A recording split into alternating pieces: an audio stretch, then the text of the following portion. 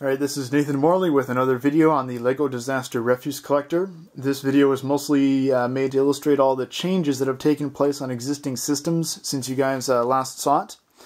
Really, the main changes have to deal with the transmission and in particular the shifting system.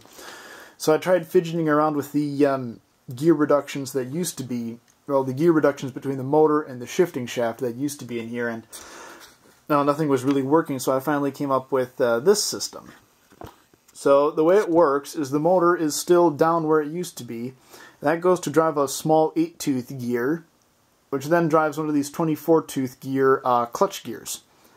That goes down to a worm drive, and then to the shifting shaft. So this drive here actually goes to this little gray shaft here, which in turn through this little mechanical linkage up here shifts, runs this shifting shaft, and then this little shifter, which is actually for the number 2 gearbox.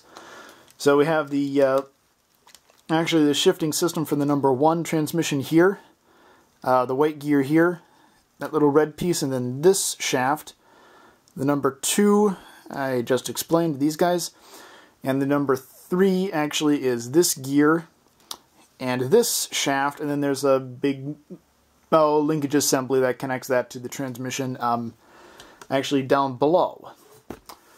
So keep watching for more videos.